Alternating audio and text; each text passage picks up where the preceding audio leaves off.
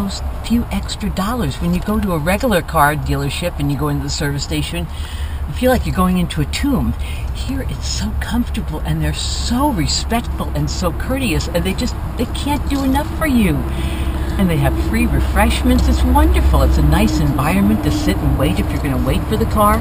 Everybody's so friendly and, again, so courteous, and you know they're doing a good job.